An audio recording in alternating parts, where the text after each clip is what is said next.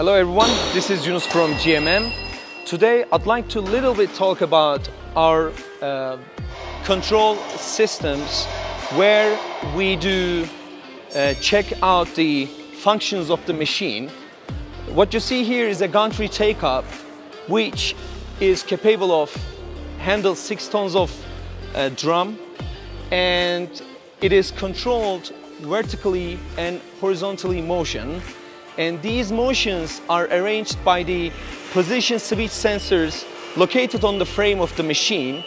Whenever the machine goes up to limit, these sensors activate itself and stops the motion. On the x-axis, this machine traverses all the way horizontally on both sides, and this motion is limited by the position switch sensors at the both end of the machine that is located on the frame.